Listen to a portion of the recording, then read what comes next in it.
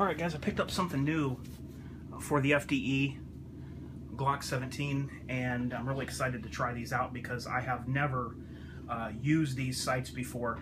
I have looked at a gun that had these sights on them, but I have never fired anything that had these sights on there. So let's go ahead and get to it.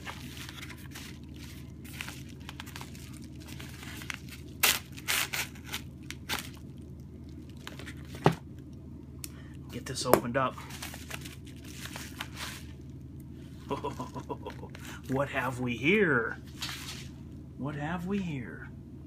Okay guys, as I'm sure you can tell, these are the Trijicon HDs. I got the yellow front. It's like my my Bowie gun. It's a different sight set on my Bowie gun. They're the actual Bowie, I believe it's the Bowie operator sights, but they have the yellow front as well, and these do too. So that's going to be topping this gun. I don't have time to do this tonight. It's Saturday night. I just don't have the time to put these on there.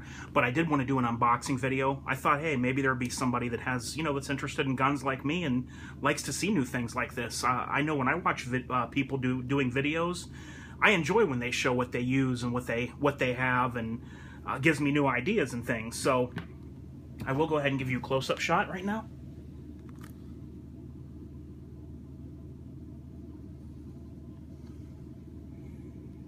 Okay, so they are stamped 15.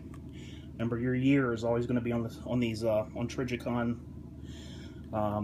These lamps are encapsulated in a vial, so that cleaners and oils and solvents do not harm them. There's the yellow is the painted part, the portion around the sight. The rear has serrations on it that the rear is serrated, and it has lamps, 2 tritium vials in there to glow in the dark.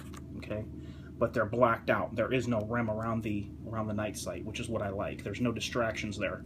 Only in the dark time, if you need it, you have the 2 lamps that glow green, and your front lamp will glow green. But in the daytime, the rear sight's blacked out. You just bring up that front, you look at your yellow right there, and you put that big yellow dot on what you want to hit. But I've never used these before. I know how they work, but have not used these. Have several big dot night sights and things, and I can't wait, guys. I will give you an update video as soon as I have these on here. I'm pretty sure I'm gonna have to do some filing on these.